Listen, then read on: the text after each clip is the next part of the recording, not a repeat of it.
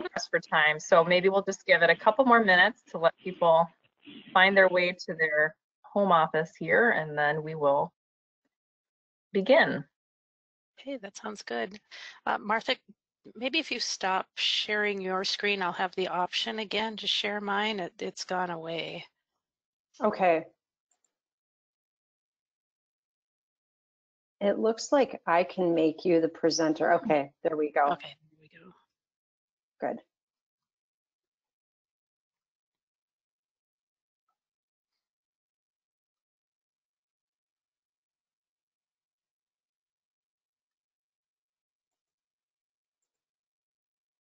All right. Well, I know we'll get a sprinkling of folks trickling in here as we head into the 9 o'clock hour, but hi everyone. It's so good to see all of you again. I hope we're all kind of trucking through and getting through this coronavirus, and thank you to those that have reached out in the last few weeks and to explore possible opportunities to collaborate. And I'm kind of missing our in-person ED summits and our ability to kind of ping pong and brainstorm together, but this will have to do for the time being. Again, hope all is well. We know that there have been a lot of questions around CARES Act funding, so we wanted to take an opportunity to facilitate a conversation to not just get an overview of CARES Act funding. Lisa Silva from the League of Minnesota Cities is here today to answer any questions that you may have in terms of use. And so she has a few slides she's going to present, and then we'll open it up for questions. But we also want to make sure you're aware that at any, per Martha, at any point in time too, you can use the chat box for questions as well.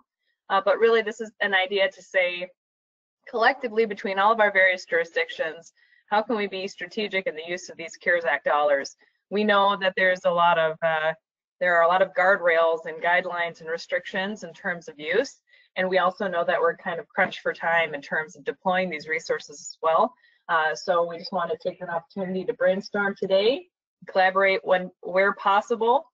And with that, I think we'll skip the kind of formal introductions that we typically do, since we've got a lot of kind of content on the calendar this morning. After Lisa, we will head into a presentation from Joe Minicozy from Urban 3, and he will do a deep dive into a fiscal health analysis of the county. If you could just turn your attention to Lisa, and I'll let you take it from here. All right, great. Thank you. Thanks so much for inviting me today. I'm going to give you a brief overview of the CARES Act funding rules and regulations, and this is an ever-evolving topic, so things are literally changing daily, but I will share with you what we know as of today. So my name is Lisa Silva. I'm the Assistant Finance Director Outreach with the League of Minnesota Cities, and I've got my contact information on the screen, and feel free to reach out if you have questions after the presentation. I'll do my best to help. CARES Act funding is named after, or the acronym I should say, stands for Coronavirus Aid, Relief, and Economic Securities Act. The first thing you need to do to receive your CARES Act funding is to apply. So your city will apply to using the Minnesota Department of Revenue. So go to the Department of Revenue website, type coronavirus in the search bar. A list will pop up, and the first item on the list is the Coronavirus Relief Fund Certification Form. You pull that form up, fill it out. It's a very simple form. You have to have your SWIFT number, which is a state assigned number, but you'll fill that in, certify, sign it, save it, and then email it to propertytax.admin@state.mn.us. An important date to remember is September 15th. That is the deadline. If you don't certify by September 15th, your city will not receive those funds, so keep that date in mind. The funds are distributed from the Department of Revenue on a rotation. So there are a number of dates that you can certify by. For instance, the next upcoming date is July 31st. We've had 3 of the certification dates passed so far. So if you certify by July 31st, it takes 6 to 8 days for that money to come to your city. So you can expect the funds to arrive between the 10th and the 12th of August.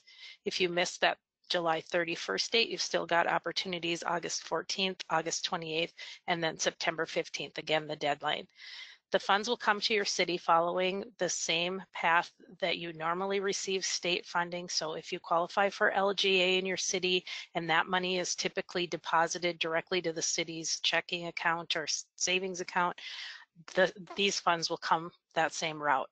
If normally you receive a check from the state, you can look for a check for your CARES Act funds as well.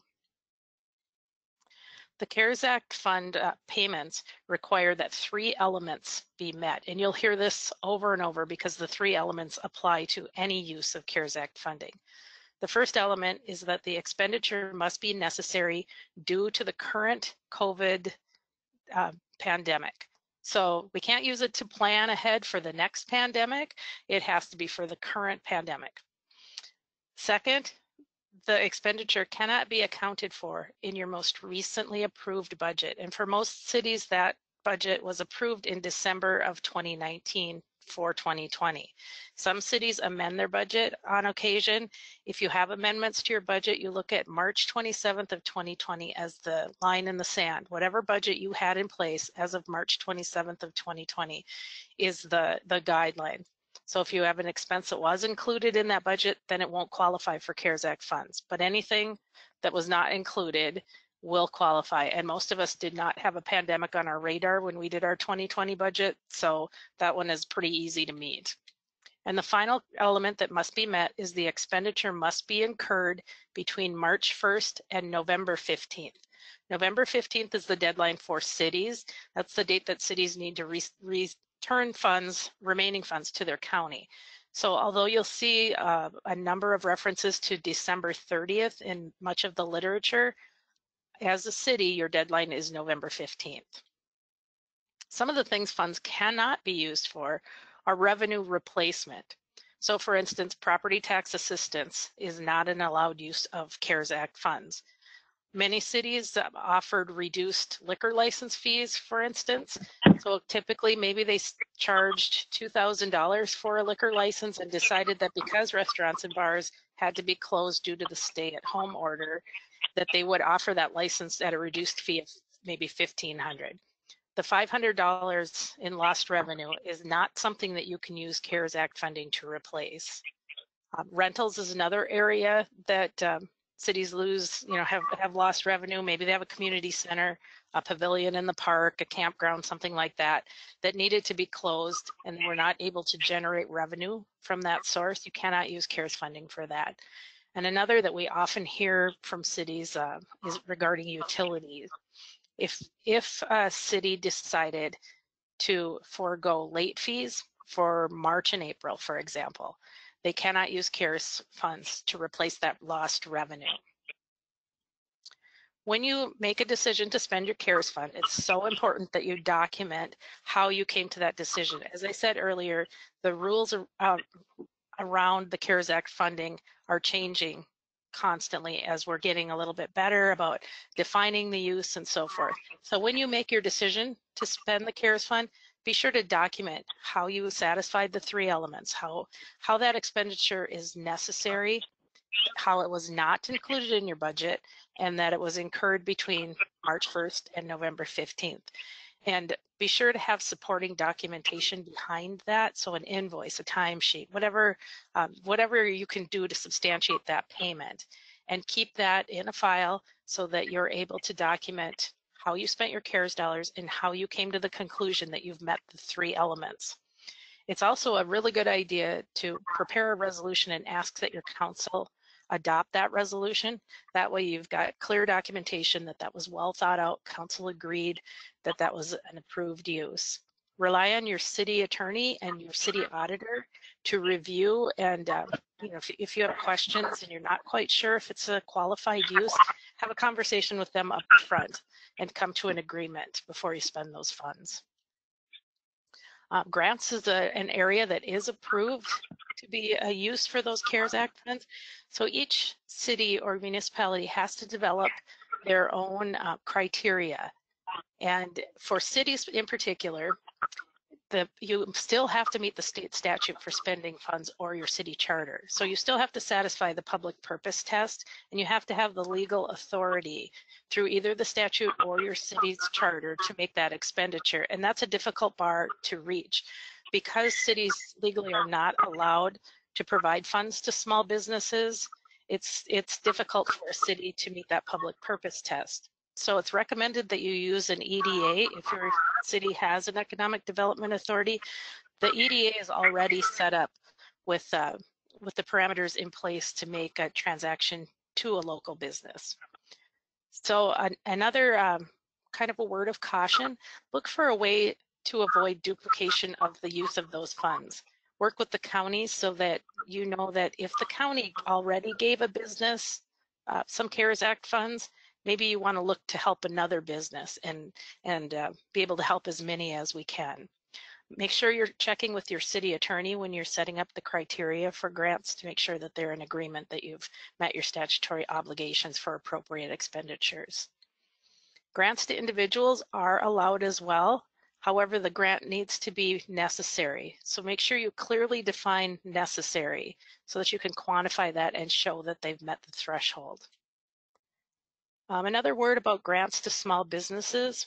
Reimbursement for the cost of business interruption is an approved use, and business interruption includes closures that are required, but that they had to close because of the stay-at-home order, the restaurants, the bars, that type of business, but also voluntary closures. So if a business decided to close because they were unable to accommodate social distancing, or the demand for their business dropped off so significantly that they couldn't afford to stay open and that was due to the COVID pandemic, then those would both be an approved use of the funds. But remember, you still need to meet those three elements. It has to be necessary to address the current pandemic.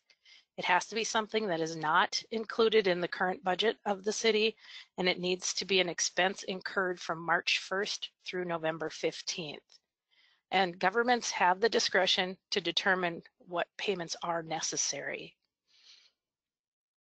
Loans are something else that you can look to use your CARES Act funding for. Again, the three elements have to be met. It has to be necessary, unbudgeted, and incurred between March 1st and November 15th. Loan repayments that you received before November 15th can be repurposed. You can loan those out again if you choose to, or you can use it to meet an expense that you have incurred as a city or a unit of government. But once November 15th comes for cities and that money is returned to the county, any loan payments received after November 15th need to be returned directly to the U.S. Treasury. When you structure your grants and loans, remember that governments have the discretion to determine how to tailor that assistance and establish the programs, but make sure that it's in response to the COVID public health emergency. However, such a program should be structured in a manner as well as will ensure that such assistance is determined to be necessary. The word necessary is emphasized quite frequently throughout the CARES Act. So it needs to be in response to the COVID pandemic, and it needs to be necessary, and it also needs to satisfy the other requirements of the CARES Act and applicable law. Going back to the public purpose, you need to make sure that you're still abiding by state statute and making expenditures that we're allowed to make as units of government. An example of something that would not be allowed is a per capita payment to residents of a particular jurisdiction. So you can't say, we're going to give everybody in our city $75 and spread this out so that everyone can share in the CARES Act. That's not an allowable expense. You have to have the threshold of necessary, so they have to prove some sort of hardship, and it has to be due to COVID. A word of caution.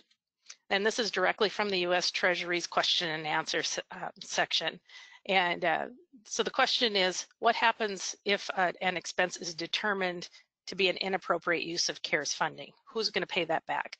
And ultimately, the answer comes down to the unit of government that gave that money in a grant form, loan form, or as an inappropriate expenditure will have to pay that back. So make sure that you're watching those three elements specifically and making sure that they're legal expenditures, because you don't want to have to pay that back down the road. There is a reporting requirement that comes with the CARES Act, and so this will be taken care of by the Minnesota Management and Budget Division. The website is listed on the slide, and that is still a work in progress. It's being developed. The latest example of what we're expecting that expenditure report to look like is on your screen. This is in draft format, and there's a meeting coming up tomorrow where we're going to talk more about what exactly this form will look like. But what we know today is that it appears to be a very simple form.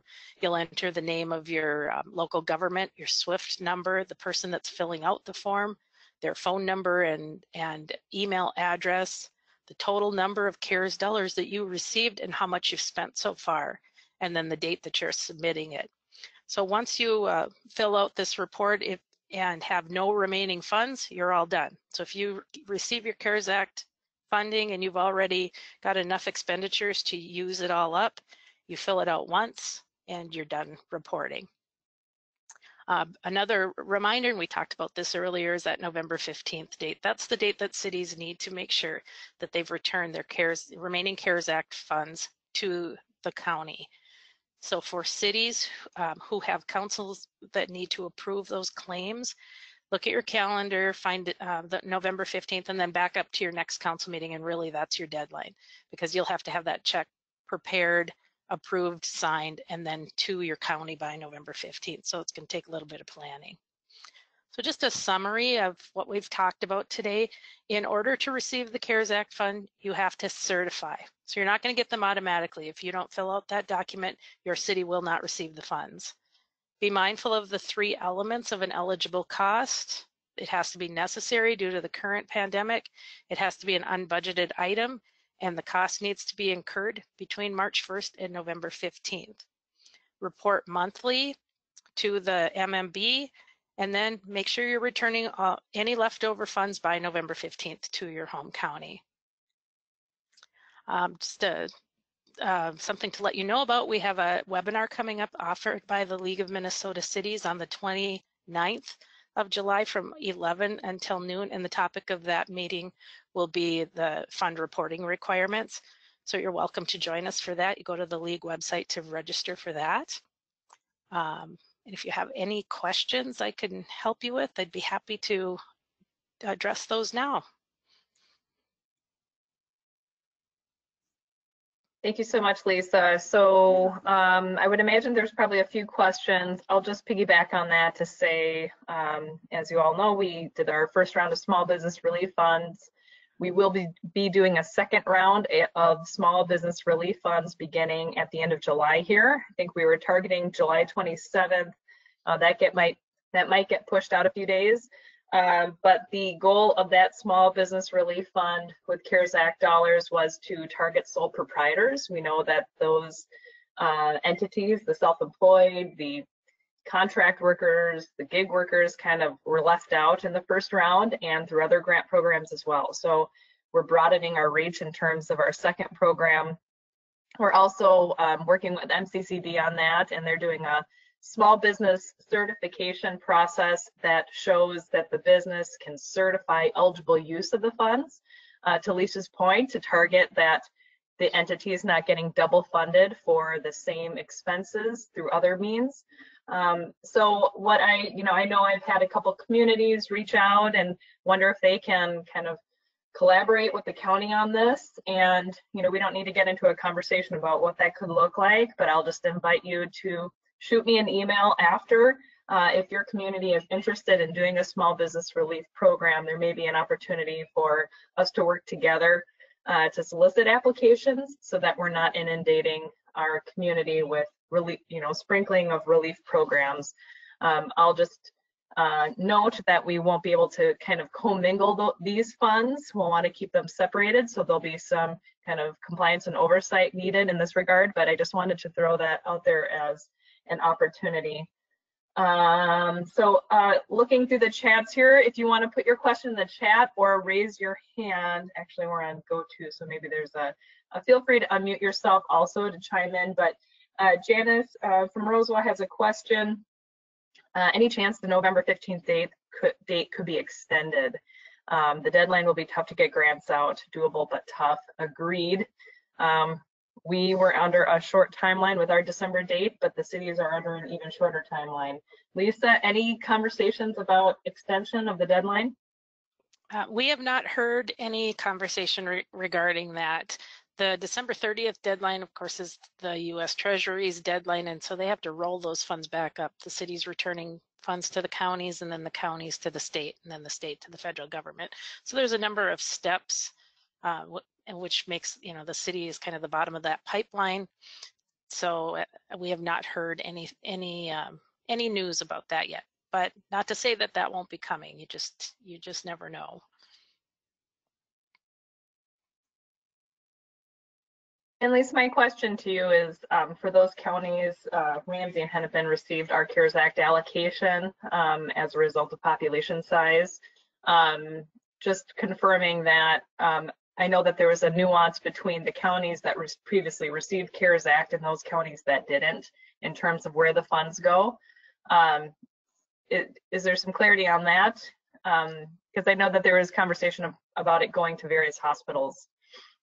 Yeah, when the CARES Act, the money is rolled back up. I know Hennepin was one of the counties that their remaining funds will go to HCMC.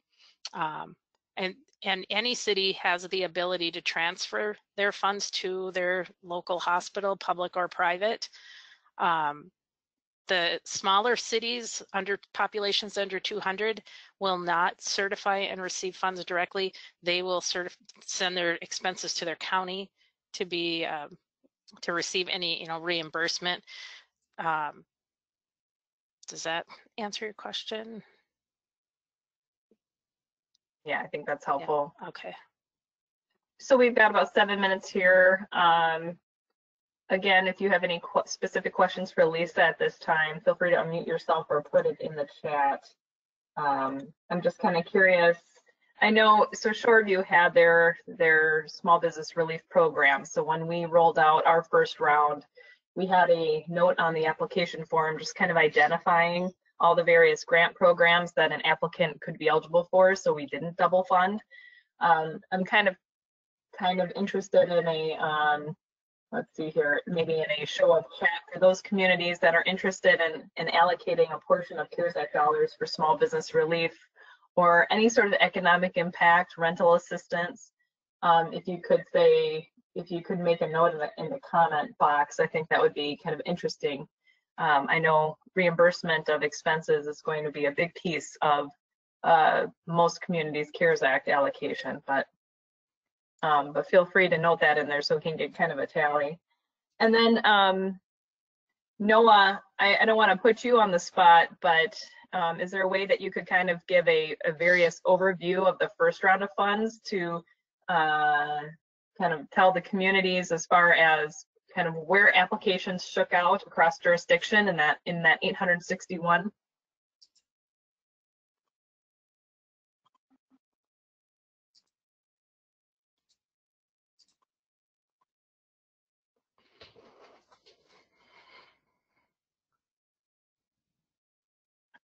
Oh, I think you're on mute. Can you guys hear me? Oh. Is this better? Yes. All right.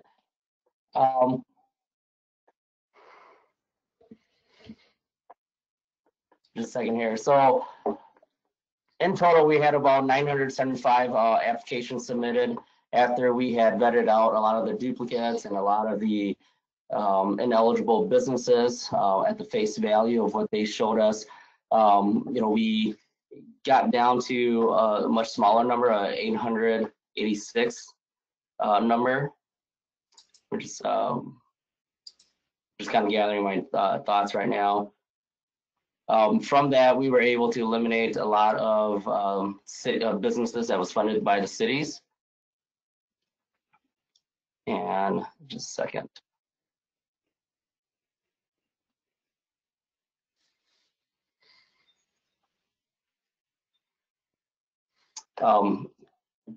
And so altogether, we had about a good spread of different businesses from all throughout the cities within Ramsey County. The bulk of the businesses having been from St. Paul, about 644. And then from there, altogether, the remaining suburbia, rural Ramsey County made up the difference. So 644 minus the 851 number. So about 200 something. And from there, a lot of the numbers are representative in the size of the local community. So for instance, Roseville made up about 50 businesses. White Bear Lake made about 50. Maplewood was about 31 businesses. The demographics regarding gender, it was pretty evenly split between ownership. About 44% represented was said that they were female. About 50% was male, and then the difference there was just individuals who did not want to identify their sexual orientation. We had a large number that, as far as ethnic background, about 285 was identified as Black or Caucasian.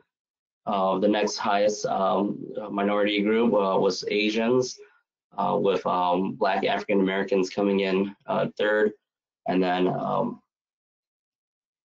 Hispanics coming in thereafter. So it's a pretty widespread.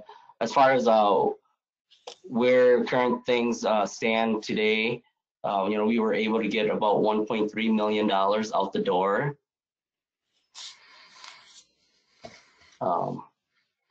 Just a second here. So we were able to get about $1.3 million out the door. We have about another $1.4 million left in what's still in process.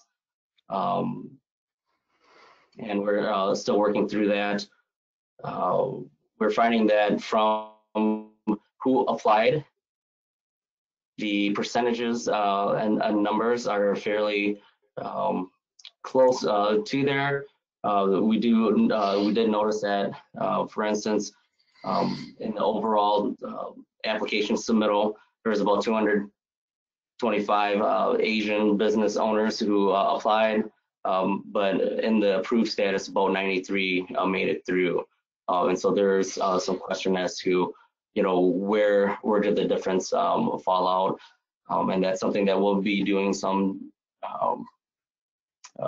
further checking into to kind of understand more and at a deeper level as to what's happening and what's causing the large difference from submittal to getting it to approve. It could be a number of reasons as a result of language barriers. It could be issues with technology. It could be issues with how the process was set up, and that with there being just a very lower barrier in the initial application, that when we sent out the follow-up request for the submission of financial documents, then there it seemed a little bit cumbersome, and for some they just did not want to continue to move forward. What we did find though is that we had about a response rate of 85% from the overall group. They were able to reach out to us and talk to us and let us know what their intentions are regarding how they want to move forward with the grant opportunity. And of that 85%, we were able to lower our denial rate and really truly have denial rates that are reflective of businesses that are not either eligible business types or businesses that was within the county. And our denial rate right now is currently sitting at 10%, whereas with the opportunity of this next round of grant applications coming out, we were able to kind of pre-approve and put them on a wait list for that next grant program there. And so far, we're currently sitting at about 44% approved right now out of the entire pool, and we have about 18% left where we have to kind of do cleanup and just waiting for follow-up from a number of our applicants. Thanks, Noah. Appreciate that overview. As you can see, to Janice's point, it's not so easy to just kind of deploy these dollars. There's a lot of work that goes into it, and it is labor intensive, and we're very happy that MCCD has been our grant administrator on this process, because Ramsey County otherwise wouldn't have the staff capacity to be able to do this. So thank you to Noah and to Tyler, who's on the call as well. I want to thank Lisa. If there are any other questions for her, please chime in, jump in. But Lisa, thank you for carving out half hour of your time today. We know you're very busy, and giving us that overview. And I would imagine if there's questions that follow, that Lisa would be happy to answer those via email after today's summit. I'd be very happy to. Thanks so much for having me, guys. Good luck with the rest of your meeting. Yes, thank you. Bye-bye. Bye. All right. So as we transition over, I wanted to give a little kind of context for what will be our next presentation. So we've got Joe Minicozy from Urban 3, who will be joining us momentarily here. Oh, it looks like he's on the call. Welcome, Joe. He has quite a few slides, and I know he's going to kind of go through them in rapid succession here. But thank you, Joe, for joining us. I just want to provide a little context as far as the fiscal health piece of our economic competitiveness and inclusion vision plan. So as you recall, we've talked a little bit about affordable housing. We've talked about transit-oriented development and workforce development and creative placemaking, and we've had a variety of engagement sessions, soliciting feedback from our city partners and community on recommendations. And I want to stress that now is a very transformative time. I hope we're all feeling that right now, to take a look at our systems within our organizations and to say, how can we do things not just better, but how can we do things differently to serve all of our residents with equity, and understanding where Ramsey County sits in terms of a kind of local regional economy is important, so that we can, actually in reality benchmark ourselves against ourselves moving forward. That was the impetus for the vision plan, and this fiscal health piece is an important piece to consider where we channel resources moving forward and how we be more strategic in terms of redevelopment. So this is a deeper dive. The Ramsey County Board did receive an overview, a little piece of the fiscal health analysis at a previous board workshop. However, this is intended to do kind of a deeper dive into understanding land value, density, and a little bit of redlining too, to understand the then and now. So without further ado, Joe, if you wouldn't mind introducing yourself, and we'll get into it. Sure, thank you. My name is Joe Minicozy. I'm the principal of Urban 3 based in Asheville, North Carolina. And we're basically a geospatial economics firm, but what we really do is handle a lot of data and find a way to communicate it visually for folks.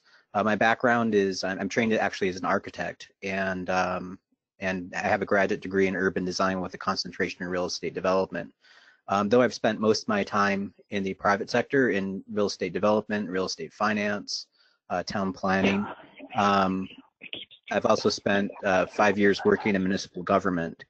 And one of the things that was kind of having been on both sides of the fence of the private, and somebody's not on mute here. But let's see. I can mute everybody from here, I think. One of the things that what I've kind of noticed, and I was guilty of this when I worked in government, is I didn't really understand, like if there was finance or anything talking about cash flow, I was like out of the picture. It was like, okay, that's the finance officer, I don't have to deal with that. I have some serious zoning work to do. And I basically remove myself because of the complexity of government out of processes to understand how they're connected. So what we try to do is make a macro model so that you can see the big picture. And what we're known for is basically data storytelling of what your data is. Now, as a city planner and as somebody who's worked in cities, I try to put my lessons up front, and I'll give you my simplest lesson. If you want to think of Ramsey County or any municipality inside Ramsey County, and even St. Paul, just think of where you are in a place and time. So the easiest way to refer to it is a form of DNA. So if you want to see my DNA of how I started my life, this is what I was when I was 3 months old, and this is my trajectory. So I'm going to be my grandfather whether I like it or not. There's not a lot I can do to change that path. Or more importantly, I'm going to be this guy. Now, both pictures I actually had more hair than I have now, but there's there's a path that I'm on to be my parents and then my grandparents. There's a growth plan, DNA that I have that I can't change. So all places have that. And so a lot of this is really a struggle to understand the DNA, the choices and policies that were put down decades before you, to understand how that's growing your community and what you're struggling with. So we have a genetic predisposition in our family to heart disease. My dad had a 7 bypass heart surgery. I don't know what you call that, a septuple, but I'm also Italian, and I like to eat pizza, and I eat food that's really bad for me. But I know that I have this DNA that I have to exercise. I have to watch how much pizza I eat, stuff like that. So just simply put, who's Ramsey County's grandparents? What municipality inside your community? White Bear Lake. What's its grandparent? What does it want to be when it grows up? Because it's got DNA in it. So a quick little story about Asheville, where we're based right now. This is Asheville from the 1990s. This isn't too long ago. Asheville was essentially mothballed, and we just boarded up our downtown and walked away. And there was a culture in our community that was basically adverse to the downtown. There was just, we're not urban people, we're rural people out here in the mountains. We don't care about those buildings. And we essentially walked away from this stuff. Now, our parent company is a group called Public Interest Projects that was started by this guy, Julian Price. He essentially inherited $15 million and put it into a real estate development company. And with that, what we did is we basically we invested in businesses and buildings, 75% into fixing buildings and 25% of the cash flow into businesses. Now, our time was a direct opposite. So we're helping businesses in the ground floor, but we're mostly taking buildings like this and fixing it up. So that building was just hiding behind that steel mask, and we just basically said, well, we can turn this into apartments. There's surely some people want to live downtown, and it was making people come downtown and by putting them there. Which is basically straight up Jane Jacobs kind of stuff. But it's in the scale of human history, we've always had these residents that are in the downtown. It may not be all of us, but there's a portion of our community that wanted that, and this was a no-brainer to us. What we found is that people weren't talking about data. They were just talking about how they felt or what they wanted or what their perspective was, rather than realizing we're a community of 90,000 people. Surely there's 26 people that want to live in an apartment downtown. I mean, it was a no-brainer for us, but for the community, they're operating with biases and not with data. And it was really kind of mind-blowing to not see what we were creating. So we had to explain it to people. We're like, look, here's the value of our downtown. So if we're a $15 million investor, our downtown was worth $100 million back in 1991. Just by fixing up all of those buildings. We didn't get a new building in downtown Asheville till 2008. So these are all the buildings that were just sitting there. This is the untapped value, basically $400 million worth of opportunity. Or another way of looking at it, the county got 4 times more taxes off the assets that were sitting there. And they didn't have to do anything. The city got punched in the face for fixing the streets and sidewalks. These are some campaign ads. I love these campaign ads from Chris Peterson in the 1990s. And perhaps you all have some people like this. Here they are complaining about $26 million of public investment. So the government steps in and says, all right, we need to make some parking, fix some sidewalks, plant some trees, basically enhance the urban environment. And this guy is complaining about $26 million like this downtown development for bureaucrats instead of water, sewer, streets for our citizens. Y'all got people like that? Just don't take my tax dollars. It's like, well, hold on a second. You invested $26 million, and the value of that commodity grew by 430. Is investing 26 and yielding $430 million, is that a good return on investment? Yeah.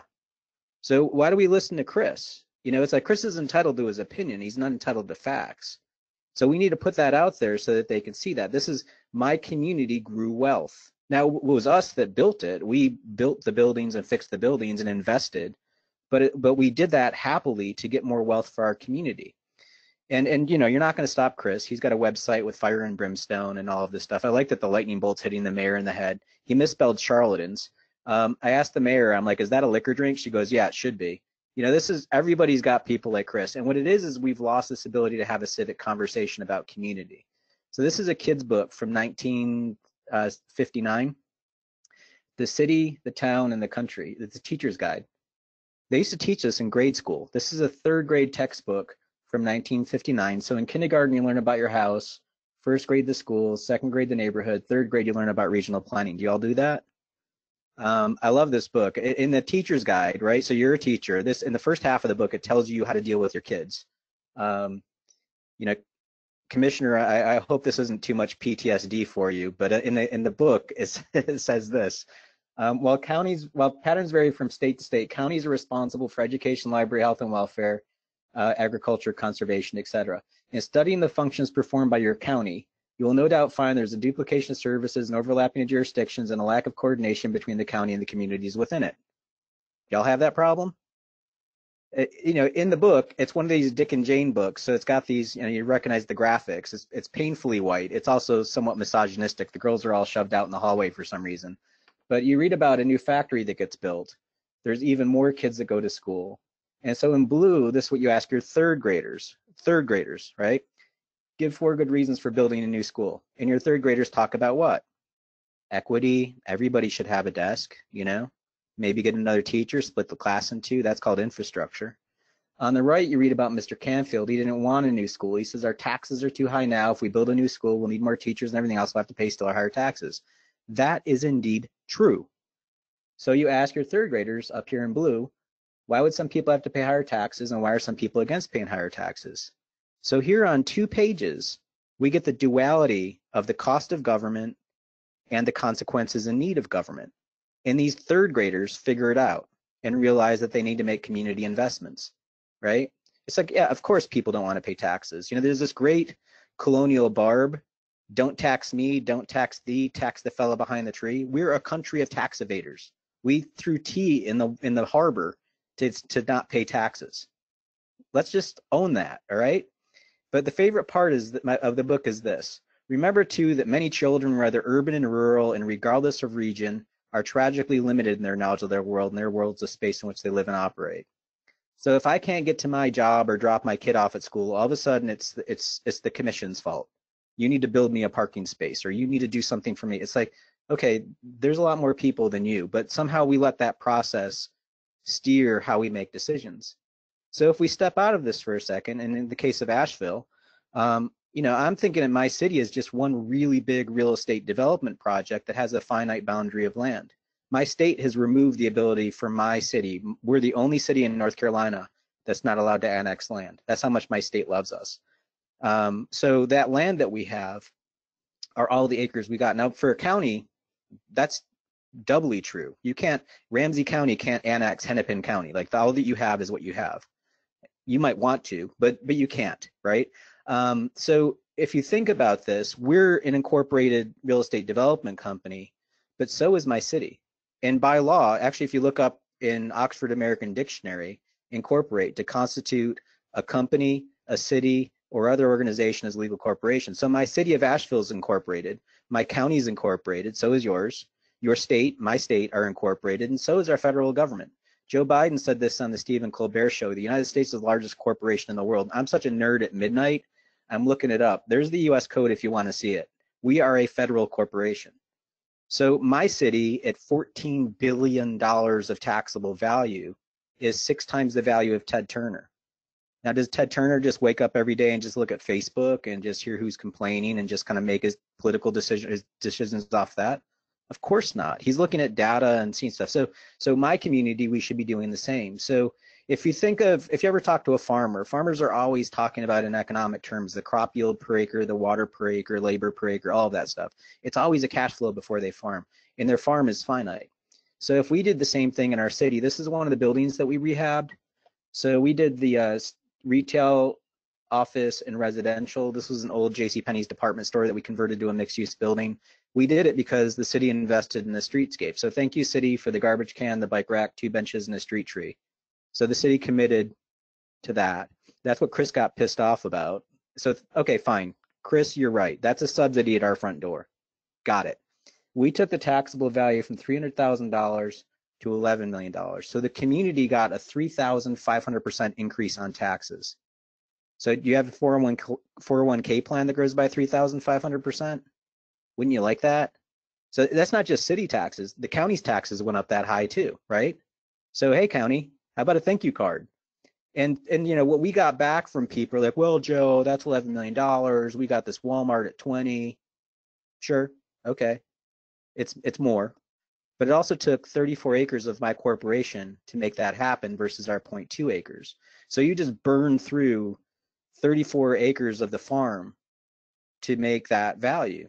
So on a tax productivity level, the taxes per acre, we're crushing it versus them. We're producing 100 times more taxes than that thing is. So why are you looking at the gross number? We're doing double the retail sales. Now, who would have thought that a furniture store, a tattoo shop, and a beauty salon are producing double the retail sales per square foot, per acre, per whatever than a Walmart? We've also got residents, they don't have any, and we also have a lot more jobs.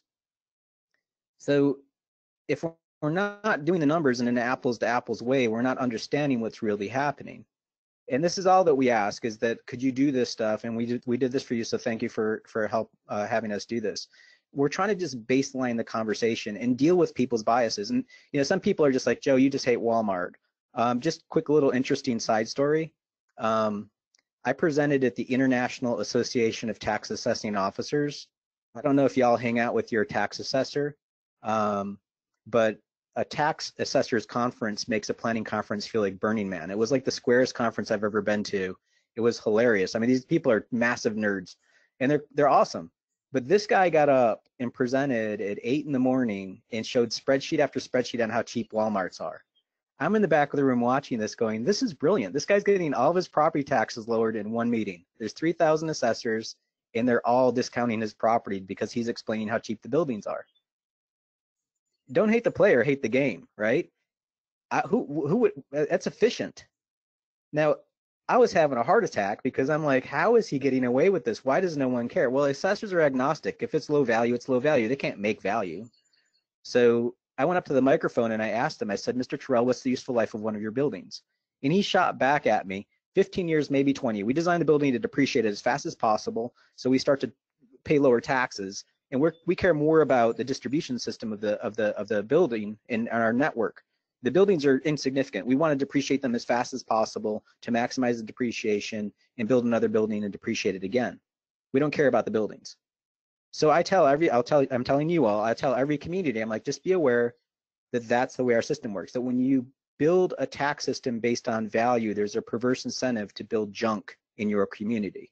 Or just consciously go into your relationship as a corporation with their corporation, that their commitment to you is 15 to 20 years. That's it, which is the life cycle of a cat. That's all you get out of it. If you're okay with that, awesome. You know, but we at least mourn the passing of the cat. I'm going through a lot of this stuff just to kind of normalize information, making some jokes, but this isn't complex math that I'm doing here. What I'm showing you all is how we value things and how we rate things. And the easiest way to think about it is think of cars. When we talk about cars, we don't talk about it on a miles per tank basis, do we? Could y'all imagine if we're having coffee this morning and I'm like, hey, my truck gets 650 miles per tank. Like, what would you say to me? You're like, Joe, it's got a big tank. That's stupid. We do it on a miles per gallon. All tanks are different sizes, right? So when we say miles per gallon, oh, look at that, the numbers just changed and we should all be driving BMW Asettas. So sometimes we let our biases get in the way, or habits, I should say, of how we've always done things, rather than look at, is there a different way to ask questions to understand what's going on? So we've done this all across the country. We've actually done it over in Northfield, Minnesota, and Minneapolis, and we'll bring in some of those examples. But we really see a simple trend that for every dollar of county taxes somebody in single family is paying to the county, their brother and sister in the city in single family is paying about 5 times that to that same county. Here's the Walmart, here's the mall, that's a 2-story building. This is a 3-story building, and that's a 6-story building. So what you find is that when you stack stories, it's not a proportional growth, it's an exponential growth upward. And that's the phenomenon of basically building more valuable buildings. Just kind of skip ahead here. So the mapping side of it, here's a way to look at it. This is my county. This is Buncombe County. By the way, if you ever heard the term "you don't know Bunk," that's due to my county and our state legislator. So there's a great story behind that. But anyway, this is a map of valuation of my county. So we have non-taxable. This is Mount Mitchell State Park, or federal park, and this is Mount Pisgah. So the 2 tallest mountains east of the Mississippi are federal land, part of the Blue Ridge Parkway, and it's non-taxable. So just to be crude about it, I don't care about it, doesn't pay me taxes, right? That's what we hear sometimes from folks here around here. I've got low value in green, and I've got high value in purple. This is the Biltmore Estate. That's America's largest house. That one house is worth $100 million, one house. But it's really not a fair way of looking at it, because that house is also 180,000 square feet, and it takes 8,000 acres of land to make it happen. So rather than total value, let's do value per acre. Now we get a different question, different map. Here it is in 3D. Can you all tell me where downtown Asheville is? Boom, you can see it right there. Now what's interesting is this is our little cousin, Black Mountain. That's a village of about 12,000 people. You could see its mountain popping up too. That's just 2- and 3-story buildings doing that little mountain. So they have their epicenter in their ring. We have our epicenter in our ring. Now for folks that live out in the county, now mind you, we don't have a great relationship with our county here. Our state legislator, I was on the board for the Asheville Downtown Association when our state legislator called us a cesspool of sin, which is super awesome. And we're polite Southerners. We're like, really, do you think he really meant it? And so we sent a reporter to go talk to him, and he doubled down and said, it's not the good people of Buncombe County. It's just that downtown part. That's where the freaks and weirdos are. That's the cesspool. And we're just like, really? We're producing all the wealth. Think about this. We're all paying 6 mils to the county across this model. So think of a 6 mil thick blanket across this model. Where's the county getting all of its money? Here. But what happens is folks only understand their relative position. So people out here in Fairview, in defense of them, they honestly don't know what we're paying downtown. So they know their tax bill. They might know their cousins who live further out. And when they look at their tax bill, we're like, oh, we're doing double than them. Got it. But they have no idea. So we need to communicate that and realize that we're all in this together. I'm a county taxpayer. Let's work together. So that's the thesis of where we're going into your project. How do we visualize this stuff? How do we do Ramsey County? Obviously we're dealing with St. Paul as well. So we're a very large city. We'll try to break those apart. But first we have to go through the tax system. Every time we go into a community, particularly a new state, we have to understand your tax system and how it works. And then what we're trying to do is explain it back. So this is the way North Carolina works. We get a market value. We get an assessment ratio that a state sets, and that's straight across the board for everybody. So we all get the same haircut, and that's our taxable value. And then locally we set up our millage rate, and that's it. It's called a straight line system. It's probably one of the simplest tax systems that we've ever seen. Y'all are Minnesotans. You're like rock stars compared to where we're at.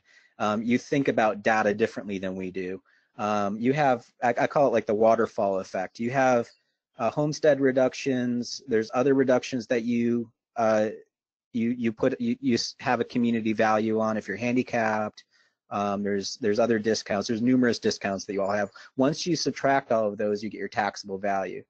Then you apply a class rate to how much of a portion of that are we taxing. That's your tax capacity. So you don't tax the full value, you're taxing a piece of it. Well, that means your millage rate's a lot higher. Some of you might that know your county millage rate, when you heard me say I'm 6 mils, and you realize you're like maybe 10 times that, well, it's because you're taxing less of your property. It's just a decimal point moving around. But that's your tax capacity. You times your local rate to get your tax bill. So when you bore into that, you can start to find how you're adjusting those numbers. So for commercial properties, let's just use this as an example, $100,000 of market value for commercial or residential. Now, for those two classes, you're going to be taxing, your tax value and your market value is basically the same thing. Now you exclude out, because you're a homestead, you're like, okay, we're taking $28,000 off that. So for when you talk to your citizens, realize when they say I'm paying a lot of taxes, it's like, yeah, you're paying a lot, but not as much as the commercial properties, you know, just so you know. So then you get there's other deductions baked into it, but basically the second deduction you're getting is the tax capacity. So notice that the ratios are different. So you're basically paying 1.5 times more as a commercial property on a higher value. Does that make sense? Now that does get split in residential, that if it's over a certain value, you're paying a higher class rate if you're over 500,000, and on commercial, if it's over 150,000, you're paying a higher class rate. But stripping that aside, this is basically the tax capacity numbers that you're talking about now. So you're basically, was that 2 times? Now we're up to 2 times the rate for commercial versus residential. The tax rate may be the same for the city, the school, or the county, and other rates combined. And then the state, you charge a property tax through the state system as well, or a piece of it. But basically, your overall tax rate is 220 versus R6, if you think of it that way. But here's your tax bill for that $100,000. And you'll notice that the commercial property is 2 times more. So even though we had a same starting position, the ending position gets distorted through all of those waterfalls. Does that make sense? So we have to go through when we do your model, and we have to normalize all of that stuff. So when we do the tax picture, the citizen understands that here's how you all are reflected. And you'll see the commercial properties pop up. Oh, by the way, the effective tax rate on those properties would be like a 3% tax rate for commercial in that class, and a 1.6 rate for the commercial. This is a different way of explaining that. So this is your county from a total value standpoint, so the miles per tank standpoint, and you see all these massive parcels are super valuable. Well, it's because they're super big. So rather than total value, this is value per acre. Now you start to see the heat in downtown St. Paul, and here you are in 3D. We'll go through this several times, but basically you can see the effect of St. Paul. Now remember, everybody's paying that same millage rate across the county. This is showing you how that's being produced. Now this isn't to say like everybody needs to move into downtown St. Paul, but it behooves the county to understand that value effect of whatever they're doing in St. Paul, because it's going to affect you.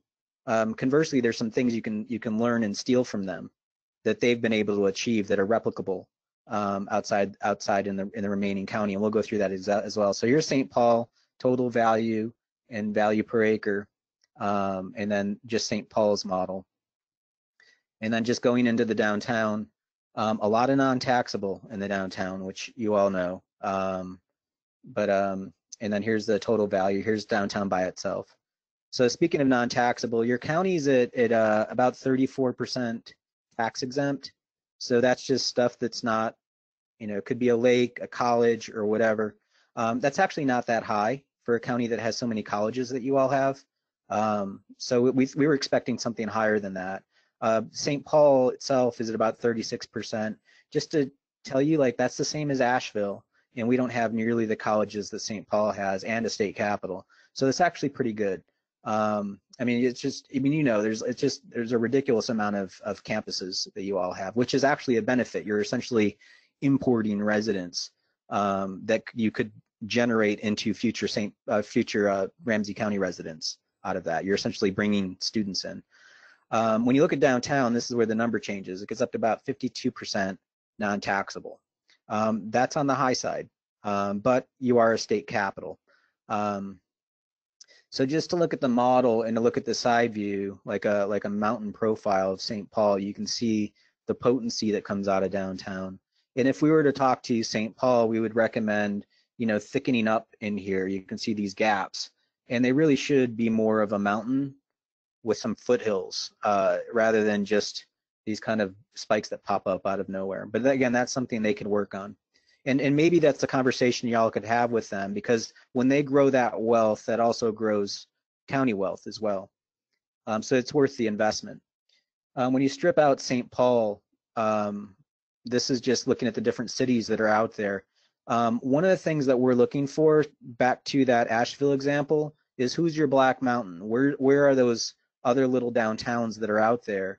And I think this is an opportunity for you all. A lot of the communities just never built them.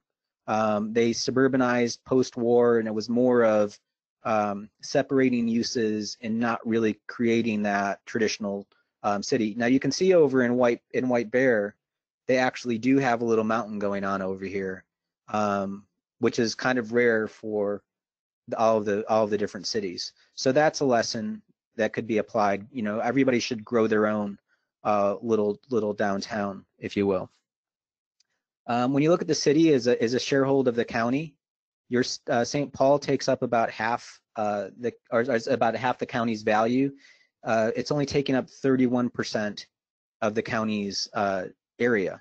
So from a ratio of potency of how much footprint do you have versus how much punch do you have in the revenue stream, that's let's call it a 1 to 2 ratio of productivity. So pound for pound, it's double the potency to your county, which is good. Not the strongest we've seen, but it's good. And now, again, because you have a lot of value spread into your county.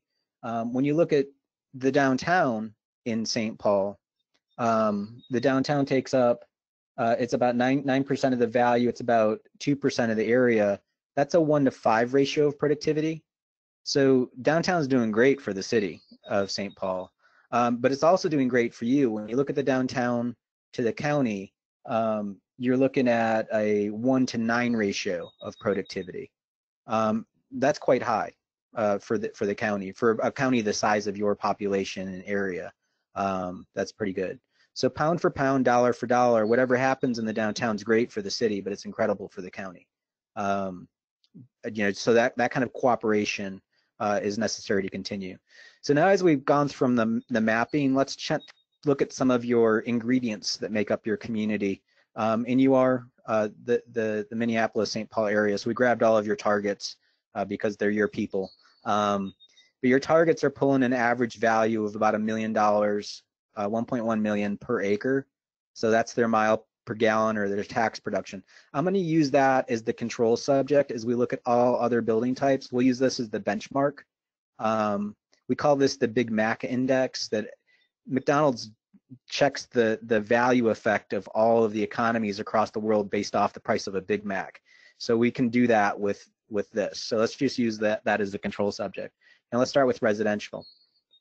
Out in the county, your single family is about, let's say, $900,000, or about 80% the value of a target for single family. When you get into the city, it's amazing. It jumps up to about 1.5 million, which is kind of insane. And Will Creasy, our analyst on the project, pointed out that, if you all ask why, we know why. It's the average lot size is 0.16 acres in the city. The value is going to be higher, but also the area, it's more efficient on an area. When you look out, it's almost double that when you get out in the county. And people may say, Joe, look, I want to have more land. I want to stretch out. It's like, okay, great. But it's going to take away value from the municipality, from the government, from you all to stretch out. And you also pick up more frontage of road in the process, which means more cost of delivery of service. So just be aware of that. When people ask for things, you need to understand, like, what's the cost effect to the community. I want to be 6 foot tall and have a full head of hair. I think you should pay for that. Great.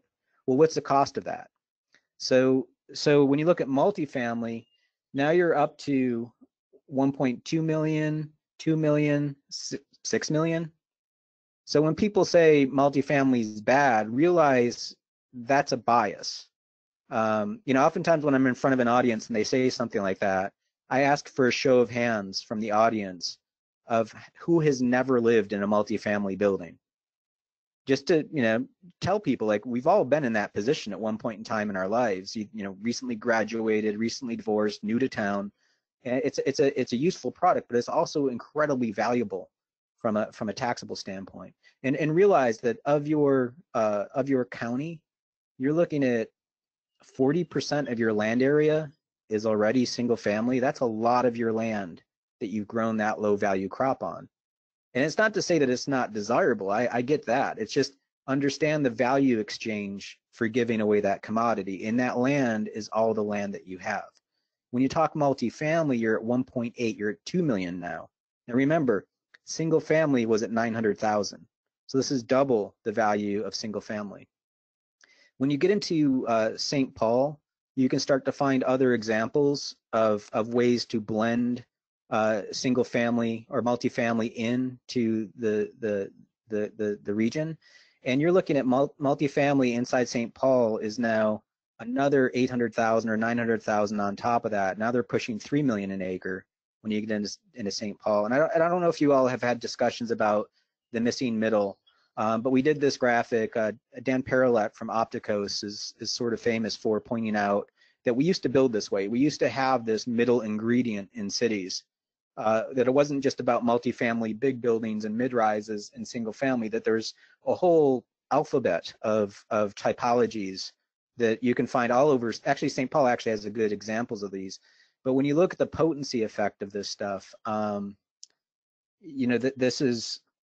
talking 2 million, 4 million. This one's 10 million an acre.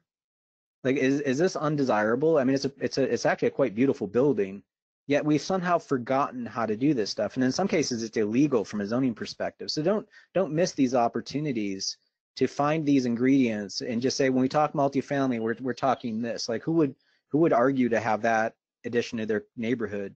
I mean, I'm sure somebody would, but $10 million, that's pretty good. So that's about, let's call it 12 times to 13 times the potency of single family residential for that building typology. St. Paul is actually doing some interesting stuff over in the Winnipeg, on Winnipeg Ave. This building right here is an old building, pulling about 3.7 to, well, closer to 4. This one's pulling 7.6. These are new buildings that were built along a transit line. So anything, if St. Paul is going to be doing more of this stuff on their transit lines, this should be encouraged, because that's an incredible value potency jump. This building is basically the same height, but it's double the value potency. And what's interesting is this is just ripping off an old lesson from like 100 years ago. We used to do this stuff, with common sense, but we've somehow forgotten that. So back to the commercial types now. Those are all the residential mixed stuff. Your Walmart's a lot less value than your Target. Let's call it under $1 million. And again, the Target's down here on the lower right. When you get into your malls, 600,000. So the Home Depot is less value than single family. Just put it that way. This shopping center is $1 million. White Bear's 900,000. When you get into your malls, your Maplewood Mall is not doing so well. It's like a 1.3 million. This one's 2.5 million. This typology of development has a limited shelf life. It wasn't designed to last forever. It's just a cash flow model at the expense of municipalities. And when people say they want it, it's because we've baked into the system an easier path for that to happen, if you will. It's easier from a zoning perspective, and it's easier to finance because it's extracting its money out as fast as possible. When you look at some old models, I mean, this is a mall. So this is a mall that y'all have been living with. It's built in 1922. It's almost 100 years old. And when markets change, this thing didn't have to be scraped down because no one knows how to use it. It didn't turn into a church. It's iterated. I'm sure this wasn't for the last 100 years Empower Yoga. So it's had different businesses circulating through it, and the typology could handle that. So this is a lesson right in your own community that this mall is close to 10 million an acre, and Maplewood Mall is only 1.3 million. Does that make sense? Just across the street on Winnipeg, I mean, we'll just grab some vacant buildings that have vacancy that are mixed use, just to show the potency of that architectural typology. So the Plan B lounge that's empty upstairs is pulling 4 million an acre. This building here is pulling 4.7 million an acre. And then you have these odd lots that, just lots of times people say, well, it's not a useful lot, it's odd or whatever. It's like, here's a bunch. Look at the Day by Day Cafe. This is a weird little triangular parcel, and it's pulling 6 million an acre. This one's 4 million. This one's 9 million an acre. This is, again, another missing middle. We call these six packs. It's basically 2 apartments per floor, 3 stories tall, a highly efficient multifamily product. So that's at 10 million. When you get into your 3M campus, it drops down to about 400,000. Center Point Office Park's 1.4 million. The data sciences is 2 million. Now, this isn't fair to be pointing at the 3M campus this way, because a lot of it is industrial scaled buildings, but it's also the way and time at which this was platted out. It's basically a huge land consumer with massive surface parking lots. So it basically dissipates all of its value over a large area. And that's a sign of the times. That was a very modern way of looking at it post-war, was that didn't even think about the financial side of it. They were just building buildings and making it easy for people to drive around. But think about the scale effect of when you consume, again, your limited farm. We just dropped a Target. Will grabbed a football field just to put it in there, just so you could see that a Target is about 4 football fields of area. By comparison, these are other boxes of commercial. Your Walgreens, Cubs Foods, we grabbed the Coney Island, Shelburne Jewelers and White Bear Lake, and Mischief Toys. Now, when you look at the value difference, Mischief Toys is 7 million an acre, which is about 6 times the potency of the Target. So 6 times the potency, and you could fit how many of these Mischief Toys in that footprint? So again, think of your crops and how you use your land and how to find ways to incentivize or equal the playing field to get that higher potency stuff that, when Mischief Toys goes out of business, it just changes into another business. It doesn't have to be scraped down to nothing. So speaking of which, your history. There's lots of lessons in the architecture of place, and you can find going in deeper into the downtown. We just grabbed a smattering of buildings for your top 10 producers in the county. Coming in at number 10 is the Gallery Tower, and then we have Sibley Square, Jackson's Tower, and then the Lowry. It's interesting that Jackson Tower, which is a taller building, is actually less productive than the Lowry over here. When you get into the number 6 is the Great Northern, which is, again, a shorter building than the tower. You've got these 2 towers here in City Walk and the Point, and then Lawson Commons, the Commerce Building, and the Minnesota Building. The Minnesota Building's coming in at $64 million an acre of value, and it's shorter than the Lawson Commons. And it's also older. So just, again, don't let your eyes tell you what's happening. Look at the data and see what the data tells you what's happening. And also understand the value of these old buildings, like particularly your oldest building in your community. The original Coney Island Tavern, which was built in 1858. So, that's well over 100 years old, is still pulling $3.4 million an acre. And the newer original Coney Island building is pulling 3.6. So that's a lesson of the buildings. I'm not going to go through this whole bar chart, but this is basically looking at all those previous slides and turning them into, so you have a chart of how they look. And just so you can see how they stack up, blue is residential, red is commercial, green is mixed use. And you can see when you start to mix your uses, it starts to elevate and pump up in value. And you can see what in some cases, county single family is doing better than your downtown Sears, the Home Depot, and the 3M campus. But it's not doing better than 4-unit house on Thomas at 486 Thomas is $3 million an acre versus single family at 900,000. And when you get into mixed use buildings like the the River Garden Yoga Building is pulling 4 million. And then of course, when you get into the downtown, it's stunning how much potency that is. So if you were to just look at your taxes off these properties, the bar chart would look exactly the same. The numbers would be different, but it's basically the same kind of flow of value. So, I'll just run through some examples. 9 acres of the West Mall is equal to the 68-acre Maplewood Mall. So do you want to use 9 acres or do you want to use 68 acres? It's going to come out to the same value by these building types, but you've consumed so much more of your real estate, which means you get so much more infrastructure demand. Cost of roads, cost of pipes goes up when you stretch the property out. 3/4 of an acre of the building on the right would equal the 13-acre Home Depot. Not even an acre of that building. This is the St. Paul Hotel. Basically, this is the way that it would look from a value comparison. You'd need this much of the St. Paul property to equal that much of the Country Inn Suite property. So you'd need less of that acreage, about half of the building's footprint, to equal all of that. We really love this building, the Sibley Square building. I mean, it's just a simple box, but it's pretty and it's potent.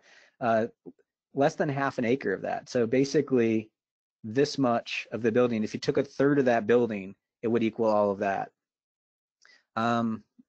This office building downtown compared to those office buildings, you only need 3 acres of the Lawson to equal the 400-acre campus. So basically, you'd need 3 of the Lawson buildings to equal all of that from a land. Actually, sorry, all of that. This guy, I don't even know if you know this building, the 496 Thomas building. We just grabbed this one because it was quirky. That it's not even it's well loved, let's say. But if you had 2.5 of those buildings, it would equal all of the Home Depot. So part of what we did with talking with Martha was basically come up with a way of, can you come up with a standard of, think about when you go to the doctor, you're going to get your blood pressure, your height, your weight to develop a body mass index. What are the key indicators that you can look at all of the different cities and give this information to all of the cities so that they can have a comparative peer sample? They're all cousins, basically, in the same family. So one of the things that we pull is, the simple things that we recommend to check are your total valuation. So Maplewood's worth $4 billion. It's about 4.5 square miles. Their population of 38,000. Their peak value per acre, their top of their model is at 8 million. Their average value per acre is 435. So as a relative sample, they're all around the same metro complex. So they should all at least have some comparative indicators to look at each other against. So when you look at their top property, it's an assisted living building, actually, is the most potent building at 8 million an acre. And then here's Cardinal Point. And just by relative comparison, you can see we pointed out, that's the mall at 1 million. So, simply put, the assisted living facility is about, let's say 6 or 7 times the potency of the mall. Concordia Arms Apartments is like 2.8 times the mall. Shoreview, here are their indicators: 3.4 billion, 12 square miles, 25,000 people, 5.2 million. This is 540,000. So this is, now we're going up the chain. So we're going from 400,000 to 500,000. And its top indicator is again, another senior living. One of the things that we found with a lot of this is that those are the big breadwinners in those communities because they're the most dense. They have less parking than most. So there's a lesson there. So what do you do to take it to the next level? The McMillan might be the example. We don't know yet because it's still filling in, and that value is going to change. So we'd recommend that for the community to basically to check this one again next year, and it should pop up a little bit more. Little Canada, now we're up to 560. its peak is the Lodge at about 5.6 million. And again, here's the a Grand Pré East at 2.6, Montreal at 1.7, and Guardian. Those are basically the top 4 in that community. Here's White Bear Lake. White Bear Lake has a much higher peak value. So let's take a look at that. So this one peaks out at 5.6 million and is 500,000. We've only gone up 100,000, but the peak is almost triple. And you can see it in the model. So its peak is a 2-story building. That's it. Is this hard to replicate? But you can see White Bear Lake, it's kind of part of their DNA. So they've actually got a 9 million, 10 million, but basically you can see where their main street is right in their model. So how do we encourage those to happen? Why are those other areas missing that stuff? And in New Brighton, they've got a higher average value, but look at how much their peak drops down. So we've gone from a $12 million peak down to a $7.9 million peak. Now the average, the tide is much higher here because the average is about $50,000 more. But its big winner is the View Apartments at 5.5 million. And remember, average single family is 900,000 out in the county. So that's really, really potent compared to single family. And you can see it in the model, what's going on. Roseville, we're at 6.8 peak and a 700,000. So the tide's going higher, but the peak still hasn't beat White Bear. And we're at, let's see, number 1 is kind of a weird, architecturally weird building, but it's pulling $4 million of value per acre, the Sienna Green. And here's the Rosedale Shopping Center by comparison, which is about half the value of Sienna Green.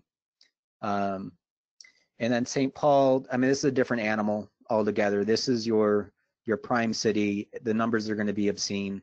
1.6 million, the average value. 109 million is their peak. So, and that's all in the downtown. So for your project, we looked at a size, an area of non-taxable that's could be converted into a development. So out in Arden Hills, what would you do here? One of the lessons that we stole from White Bear was, could you introduce a downtown out here? Now one of the habits might be, hey Joe, people want single family housing. It's like, yeah, you know, who wouldn't want that? It's an incredible gift of land for a very low value exchange. That's a subsidy. But, you know, if you were to do that, how would it crank out? So we just, you know, Will busted out just an entire neighborhood of single family just so we can run a valuation on it and show you what it would be if you go down that path. So this is a choice. You could do 292 parcels, let's say 300 parcels out there with an average value is actually better than average. Sorry, it's less than average of your average across the county. So it's only about 670 because that's what's going on in the marketplace out there. Your total value is 196 million. And so the second option, here it is, you know, by comparison to the city, it's not much more than what's already out there. So from a value to area standpoint, it's a 1-to-2 ratio. So it's double the potency of its land area. Now there was a plan that you all have of a mixed use project. So this is adding a lot more uses than just neighborhood residential, and with it you see a value effect. So it's about 1,000 units of housing, so it's more multifamily. Now remember, you have 40% of your counties already in single family, so it's not like you're lacking single family product. So you could actually add more multifamily, but that pumps the value up to 1.8 million. And so you go from this to this. So it gets thicker than what you have here. And that's a land area ratio of 1 to 5. So now we've doubled the potency of that product by doubling the stuff you're putting on it, basically. So we took it to the next level and said, let's just go ahead and let's learn from White Bear Lake and let's bring a little downtown into this, a little mini downtown, a little baby downtown out there. And again, we're not doing single family because our bias going into this is you have enough of it. And what these areas are lacking are those little foothills out there. So that now pumps it up to not much more, 1,400 units of housing. We're adding a little bit more commercial into it. Restaurants, bars, offices, things like that, that would be typical neighborhood center kind of stuff. But that kicks the value up to 2.5 million. So here's the bump that you get there. So now you start to see, if you look at this model of Arden Hills, do you really see where downtown is? No, it just looks like the same thing straight across the model. So you can actually add that in and build that place. So that's an opportunity for Arden Hills to grow up a downtown that it never had. Now, if it does that, it's going to have a, from a value to area ratio, that's a 1:6 ratio, which is about typically what we see for most downtowns. You saw that in St. Paul, it's a 1:5. And there's two reasons why that's lower than 1:6. One is because there's a lot of non-taxable, but also the general St. Paul tide is so much higher as you get closer to Minneapolis. And that's the value effect of the Minneapolis-St. Paul metro area and the density. But 1:6 is average for what we see. And we're just using examples from your community. These aren't like crazy big buildings. We're just doing like 2- and 3-story buildings in there, and even a little public common and open space. So just to put them side by side, these are the value ratios. So 1:6 is, again, not that high for a municipality. It's about average. This is what your plan is, and this is what if you just did residential, and these are the value effects. So from a potency standpoint, all the same area, but look at how much different the value is. And again, they're all going to have, there's a lot of streets in here, as well as all of these. So it's, again, these are just agnostic checks on the data to have a data-driven discussion about this. Now, we talked about redlining as well. There's some maps that we pulled from the mapping inequality. Redline, if it's red, it's bad. If it's red is bad, yellow is not so bad, blue is okay, and green is good. So there was, for 30 years, the Federal Home Loan Program had these maps. They were drawn locally, but the maps basically dictated where investment would go. So if you were in a red area for 30 years, it was really difficult to get a mortgage. So that started to decay in the community. What also set forward this tidal effect that would go on for generations, including even today. So you can see these red line areas in and around the core of the city.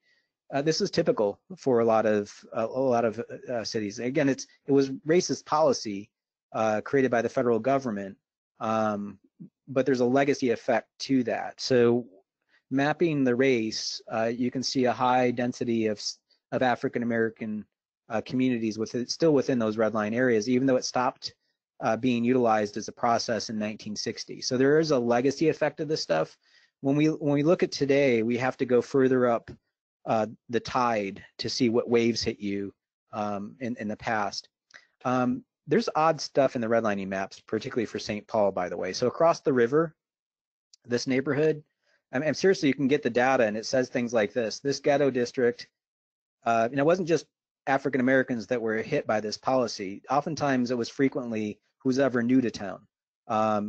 There's Italians got hit by this too, but it was the African Americans were always an indicator for every city. But in this case, you've got Russians, Jews, Mexicans, Chinese, and riffraff live there. I mean, you can see how subjective this is. You might wonder who riffraff is.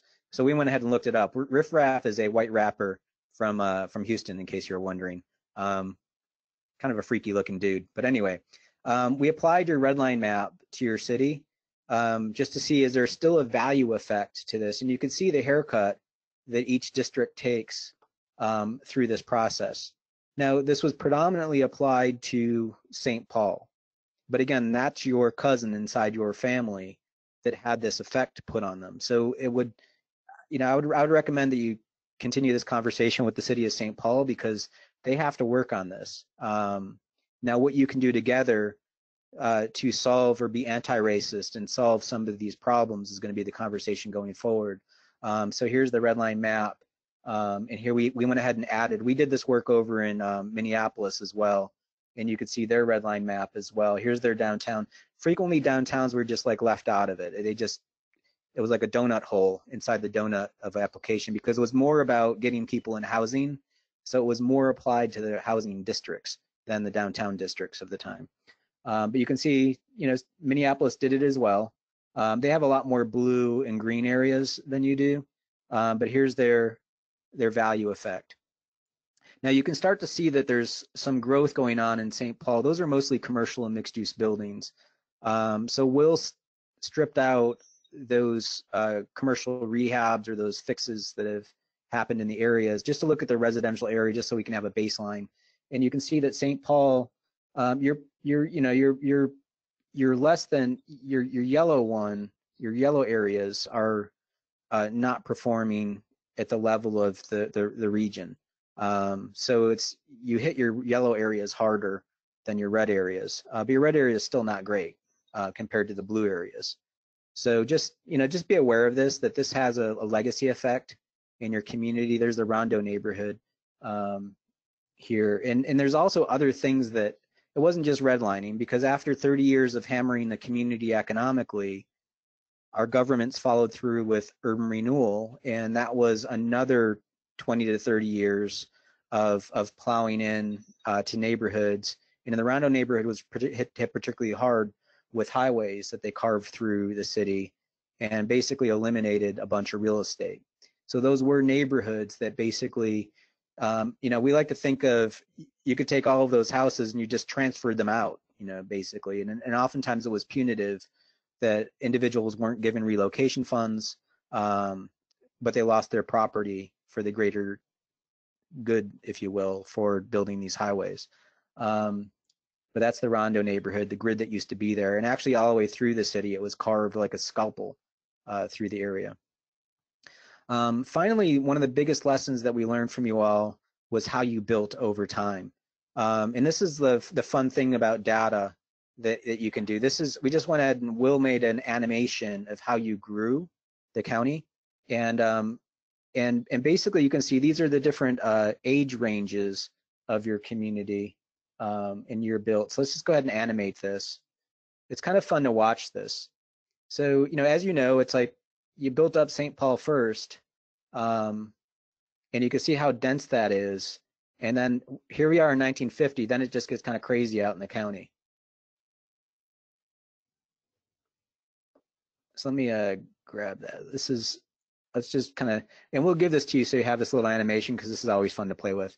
Let's just put you at 1960. Look at how much county you built just from 1960 to today. That's only like 60 years. So from 1960 to today, you essentially filled in half your county in just that 60-year period. And you can go all the way back to the 1800s and fit your rest of your city in that. So it's kind of a wild, and basically the story here is you de-densified yourself. So that, which is a goal, but also realize the consequences of that goal. How much more infrastructure did you pull? What did you do with your valuation? What were the consequences to that? Because you're now paying for that. It takes 50 or 60 years for pipes and roads to start to come into a replacement cycle. You're now going to start hitting that 1960 stuff. So your next 60 years is going to be replacing all of that infrastructure. You're going to be replacing half your county in the next 60 years of infrastructure. So be aware of that, because the developers, and it wasn't just you, they did it over in Hennepin as well. We have theirs as well. And this is an American phenomenon. We just went ahead and just doubled down on our cities since World War II. And for you all, I don't know if you listened to Chuck Marone over in Strong Towns up in Brainerd, but he's done an amazing job bringing this forward. He's a civil engineer. We also tracked your employment and your jobs. There's a really interesting story here in Ramsey about your jobs. In St. Paul, these are the recirculated jobs. People who live in St. Paul that work in St. Paul, it's about 47,000 people. St. Paul imports 150,000 people, and they export 100,000 people. So those folks go out into either Ramsey County or Minneapolis or wherever. So when you look at Brighton, we start to see the same lessons here, just at different scale numbers. They've got a recirculation, but the import and export is so much higher. When you look at Roseville, now remember, these are predominantly residential areas, yet they're importing and exporting more people than they contain. So it's kind of funny. Like the pattern we're seeing is that I guess no one wants to work where they live. So it's I don't know why you're taking on these commuting patterns, but we see it in White Bear Lake. Again, they're exporting as many people as they import, and then the recirculation. Vanway Heights, same deal. So when you look at it throughout the county, you import as many people or more people, 100,000 more people than you export, and you recirculate around the county. So you're basically washing people around the county, and then pulling in some people from outside. Most of those people are not coming from Hennepin; they're coming from further afield in counties. But there's a lesson here, in that the people that you retain is the smallest pie slice in all of these pieces, all of your cities and your county. So you might want to look to ask why on that, or how to enhance that. That's an opportunity. And then one final lesson is learn about your land use. These are from planimetric data maps. How do you cover your land? Your buildings, your roads, and your parking. This affects valuation. So surface parking is incredibly low value because there's incredibly low improvement to it. And when you look at the area of your county, you've got pretty much as much square footage dedicated to parking as you do for buildings, which is crazy. Because your valuation, you're pulling all of your value from your buildings and very little from parking. And remember, roads are a liability. You got to pay for that. So that's a lot of expense for very little value in your parking. So remember that these two are basically the same area, but look at how much more you're getting out of your buildings. So when you require parking, you're requiring a subsidy. Do you hear that? It's like, if this is, what is that, close to 20 times more value, then that means this parking is paying 1/20th the taxes a building is. And this isn't all big buildings. These are all your buildings in total, your warehouses and strip malls and whatever. So if you do denser buildings, you get a higher value portion versus that. So learn from that and realize that parking isn't your friend. Now we pay for the roads, right? When cars move around, we're like Karl Marx. We're like, everybody should have a road. But when it comes to parking, all of a sudden that's a private problem, and we force the property owner to put it down, and then we give them a gift of no taxes on top of it. We modeled your sales tax data, and just so you know, this stuff is 2015 data. When we did the Hennepin County data, we were able to get this from the state. It was much more difficult this time around, but we went ahead and had your data, so we used it. So just be aware that this is old, but this is your sales tax productivity, and it ain't all in the malls. So you can see that the downtown of St. Paul is highly productive from a sales tax standpoint versus the monolithic malls. And you can see how low Maplewood is. And again, our bias is, well, come on, Joe, it's a purely retail environment. It's got to be productive. It's like, well, no, just look at the data and it'll tell you what it is. And when we go to the malls, we're all there on the weekend. We're not there during the week when it's sucking wind, and it's even worse after COVID.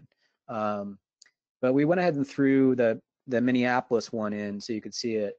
And here's downtown Minneapolis and downtown St. Paul compared to Mall of America. So basically downtown St. Paul's punching at the sales tax productivity of Mall of America.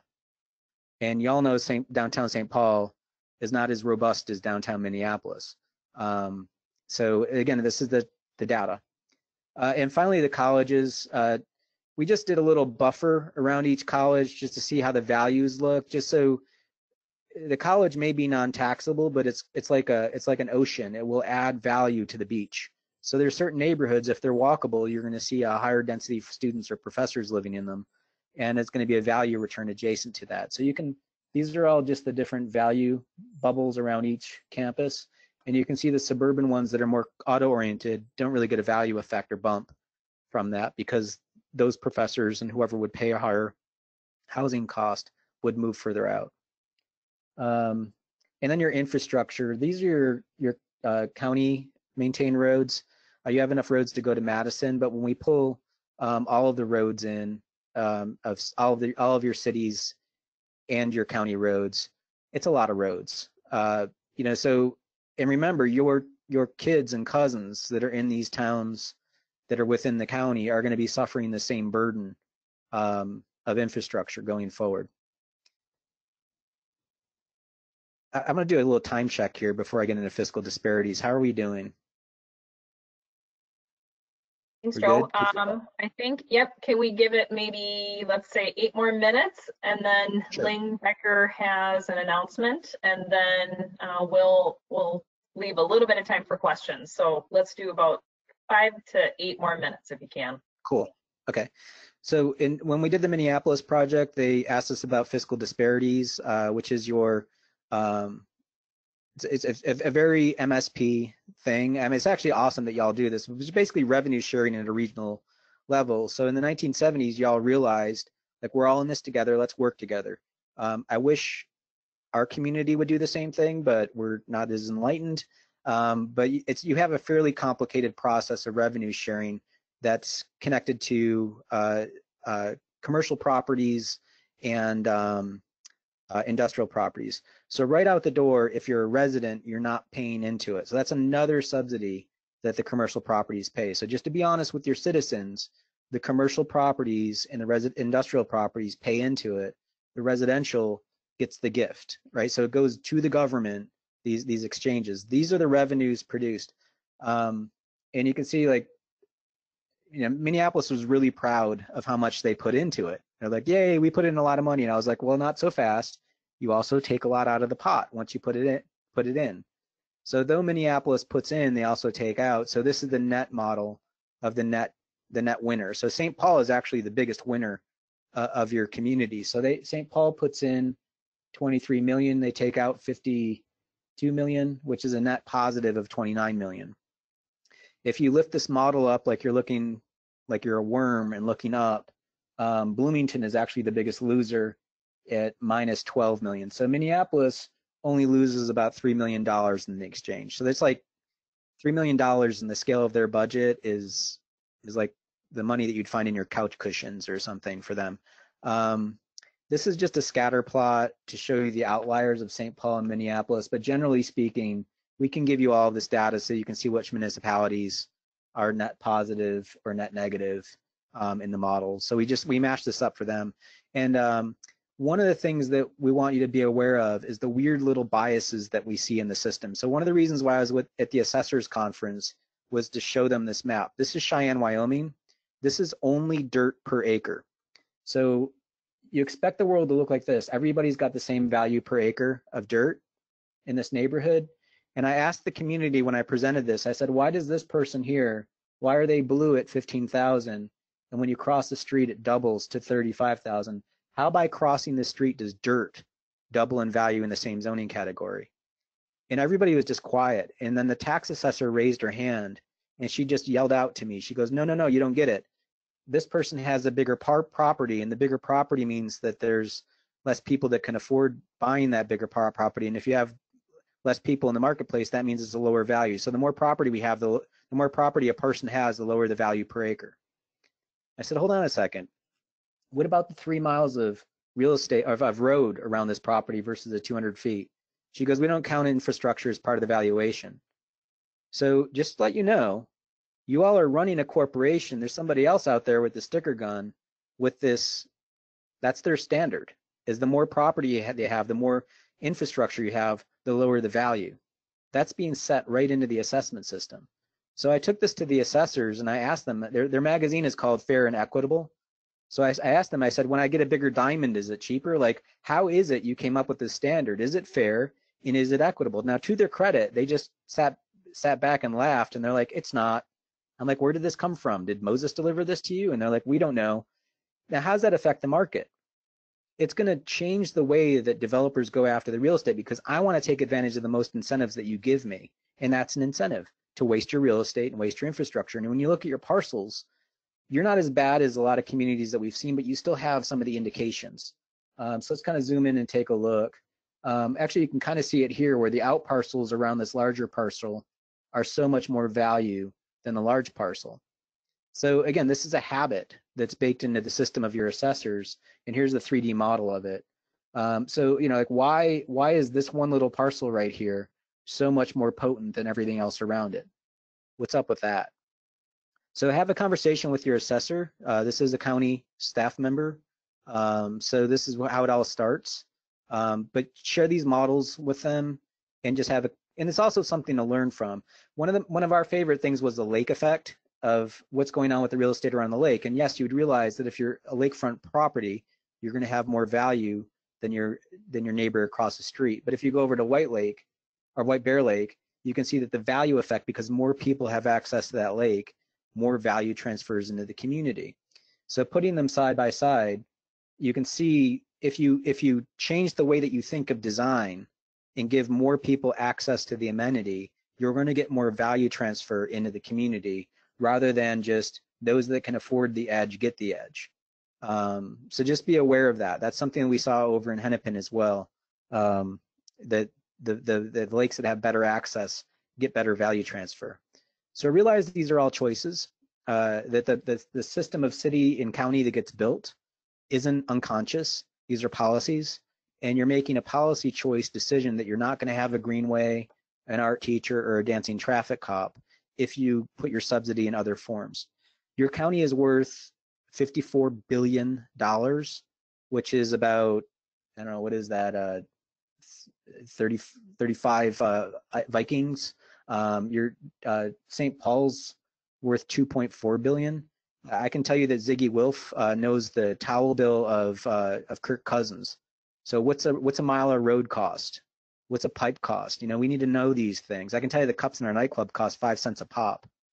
So when you go forward from here, take a hard look at the implications of redlining and what you need to do to provide more equity. You know, equity serves as a double word here. It's equity to that individual, but it's all equity from a citizen standpoint as well. Understand what the value conclusions are to go from a residential low density, medium density, high density, commercial low, medium, high, to mixed use low, medium, and high, and what you get out of it. You know, be conversant in these price tags, if you will, and what the value effect is. If you're saying we're just going to do single family low density, you're saying yes to that and no to all this other stuff. You're saying there's a commodity exchange there. Thicken up in St. Paul, but also thicken up in all of your communities because you're already paying for that infrastructure. Learn from the lake effect and what you can do around your community there. Again, these are all lessons from your own community. And also, you know, not just in downtown St. Paul, but out in the neighborhoods, equidistant out, there are some great examples that can be transferred. There's also great examples over in White Bear Lake that can be replicated on this parcel that you're currently considering, but also in other areas. How do you build little hill towns of value out in those places? And have those conversations with your peers in those cities about what you can do to encourage that growth, because realize the county is going to get a return off that as well. And then finally start to solve this enigma of why do people not want to work where they live? You know, it's like, is that a poll or a survey that you do? And how do you minimize that trip? Because you're picking up that expense of exporting those people around on the roadways. So we call this geo-accounting. You know, your accountant's not going to pass judgment on if you buy a boat, but your accountant cares if you can afford a boat. So understand what your decisions are and their consequences. If you can't measure it, you can't manage it. So start with all measurables, use these maps and data models that we created for you, and do your math. Thank you. Wow, thank you, Joe. That was exceptional. Lots of data this morning, and I think we're going to just really quick pivot to Ling, who's going to show her screen. But as you're kind of digesting the information, feel free to put questions in the chat, and then we'll take those questions when Ling is done with her announcement. Yeah, good morning, everybody. I know I've met with a lot of you to talk about our job board that we were hoping to launch here. I apologize for the little bit of delay. I know I met with a lot of you in April, and the goal was to get this out kind of late. May. Since that time, obviously, we continued to have our issues around COVID, the situation, and then also the civil unrest happened. And then we also are deploying a lot of CARES funding to the community, which is an ongoing effort that we're doing. So without further delay, Friday is the last day that lots of folks in our community will probably get this extra top off on the pandemic unemployment insurance. And so a great segue to what was just discussed about why getting more people to want to work in the community where they live is to help make that match for them. So this is going to be officially launched by the county today, actually, around some press releases. I have an email already for you all to follow up with that as to some messaging and the links that you can use on your website and social media as well going forward in the days and weeks to come. But I wanted just to quick show you a little bit of how it works. I won't go into a ton of detail, but this is the home page. You can get to it actually. This is the longer URL through the Ramsey County Means Business, but there's actually a shortened URL. It's just ramseycounty.us/Job Connect. You can come in as a job seeker or an employer, but I wanted to scroll down here and show you these are all our business partners that we wanted to recognize. We've made some agreements and conversations with these groups that they will be promoting and using these this job board as well. So that's most of our chambers and economic development associations within the county. For employers, when they come in, they are going to just really be able to just easily enter in their job opportunities.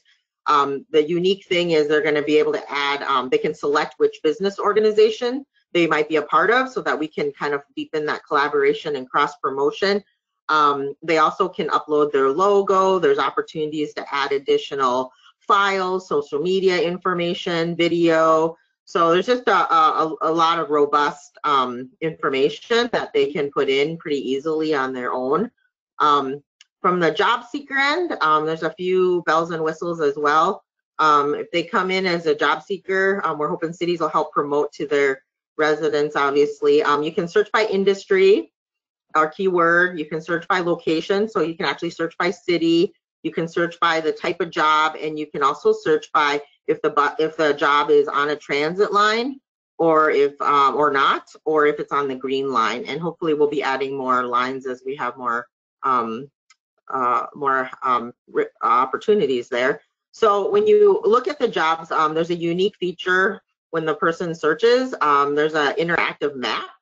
This is one of my favorite parts. If you have a touch screen, you'd be able to sort of do what I'm doing right now, which is kind of blowing up this board so that you can say, hey, I'm looking for a job and I want to work right along Highway 61. Like that's exactly the only place I want to look for a job. And you're able to do that as kind of in real time with a using kind of this map feature.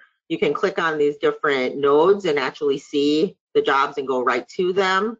And then down below is kind of like the listing of the jobs as they would go through the search. I'll show you one here. I know there was one with a video. So this Ecolab one, for example, they're looking for a finance person.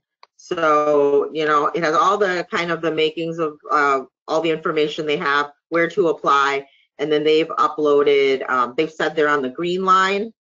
And then also, you know, they've uploaded a video as to why it's so great to work at Ecolab. So, you know, all this information is going out today, but we wanted to give you guys a little sneak preview since Carrie was already bringing you guys together. And and then there's 2 extra features I wanted to quick just mention that we'll be hoping for your help as well. We're going to be launching a new job seeker newsletter to county residents beginning first part of August. So here is a spot where they can sign up for that newsletter. I'll be sending you links that you can share out to your social media or your city newsletters. And then also we're building up a workforce training dashboard. I know a lot of you have maybe been familiar with dashboards and using this site, but this is going to give us an opportunity where people are going to be able to search by category. Like I want to look at construction training in the county, and they'll be able to find generally free community-based short-term training opportunities that are going to be available to residents. So we're in the process of getting this more fully built out. There's just a few things here now, but I would assume by early part of next month, there'll be over a dozen or more opportunities on here. So That's all I had, Carrie. I know I went through that really quick, but we'll send the links out today. Thanks, Lang. This is an exceptional kind of branch of the Ramsey County Means Business site, and I know, Lang, you worked pretty hard on it, so job well done there. But we're excited about this launch. It's going to be a pretty incredible service to our residents. In terms of questions to Joe, we just have a few minutes here. I know, Janice, will there be additional opportunities to explore the data Joe presented at the local level? I'm going to ask for those communities that were tuning in that would like to understand their community a little bit better. If you could shoot me an email after this, then we can talk about ways in which we can do that. So there's opportunities to do a deeper dive as part of the vision plan process, but I kind of also want to understand to what degree there's an appetite for more of a local deep dive as well. And then there was a question about earlier on around small business grant recipients and if we can share that information with the municipalities. I'm going to say at this time, I believe so. We'll check with MCCD on that. I believe that's public data. So we should be able to shoot those business lists over to the communities as well. Of course, just the name of the business and not their business information. But you know, at this time, we've got about 3 minutes. Any other specific questions for Joe? Feel free to unmute yourself or put it into the chat box. This is Will from Urban 3. We got an excellent question from Commissioner Mata Castillo that I was trying to find a place to fit in that Joe can definitely answer. She noticed that the Winnipeg, the Plan B, several of those high productivity buildings were in some of the poorest neighborhoods. And this is something we've seen a lot. So I think Joe can probably address that quickly. Yeah, there's a couple of things going on in that. Well, one is, it is what it is from a value standpoint, and we're not making that up. But what you'll find is there, actually, let me just talk about Asheville for a second. I noticed this early on in Asheville, and this is before we started Urban 3. We're just poking around the city. This is my community. This is the governor's Western Retreat. So we bought the governor a house on top of a mountain so that we could lure the governor up here occasionally because we're so far away from Raleigh that we're like, hey, we've got a house for you, come visit. And it's our equivalent of lakefront property. It's like on top of a mountain. Just down the mountain is this house here on top of the mountain with a tennis court. So it's not a stretch of the imagination to say this is a rich person, right? With who wants to be with the great unwashed playing tennis down in the valley when you could be on top of a mountain playing tennis? This is from the African-American neighborhood of Jim Crow era. That's the Jim Crow African-American grade school. Right across the street, you have this house. Not a spectacular estate, 3 trees, that's it. This is my former house in West Asheville, which is our equivalent of Brooklyn. It's kind of the area across the river. Those are my dogs. They think they're lions. But when you look at the valuation, you've got low wealth, middle income, and high wealth. If you just looked at the tax value, that's what you'd see. Now you'd say, okay, Joe, that's reasonable. Low, middle, high. If you take the buildings off the properties and just look at how the dirt is valued, just the dirt, this is the dirt value of these 3 parcels. And so I showed this to our county assessor and I said, Linda, what's up with that? Why is the poor African-American neighborhood so obscenely valued? Her response to me was, well, they use more police services. And I said, are you sure about that? Do you want to say that out loud in public? Do you have data on that? And she was like, oh. And I'm like, you might want to walk that back. And she's like, yeah, can I take that back? I said, yeah, you should take that back. But secondly, aside from the perversity of the dirt value, because I think the house on top of the mountain that we have to pump water to the top of the mountain should be the most valuable. I don't get an ocean view, a mountain view.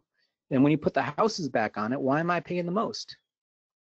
And this is the thing is like, if you're not doing an apples to apples analysis, you're not seeing the biases that are in there. So I would ask, it's like, all right, well, if Winnipeg is a high crime area, does the neighborhood validate that? Is it over policed? Is it, let's talk about what the fairness issues are there, and then why that valuation is there. But I'll tell you that the reason why those properties on Winnipeg are doing so well, one is the dirt value is really high, but two is it's a higher density. There's a lot more square footage on those properties. So even though they may be affordable or low wealth individuals, they're maximizing the utility on the property, and they're paying for it.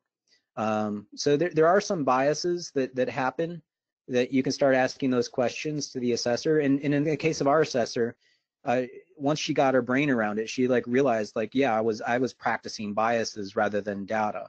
And it's again, this is a matter of public policy to have that conversation. And that conversation that I had here in Asheville, it wasn't like it was in the 1960s. This was just in 2009.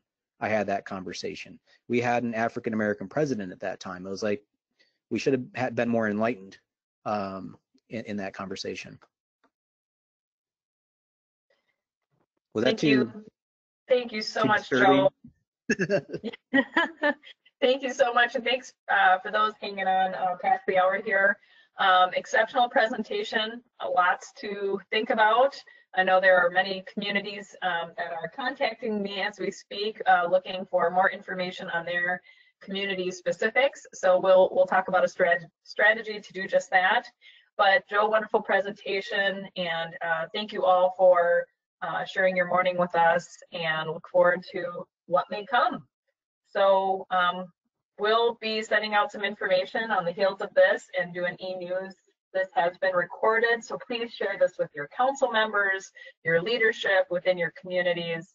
And if you have any other questions that may arise after this, shoot them my way, and I'll make sure that Joe and his folks get it as well.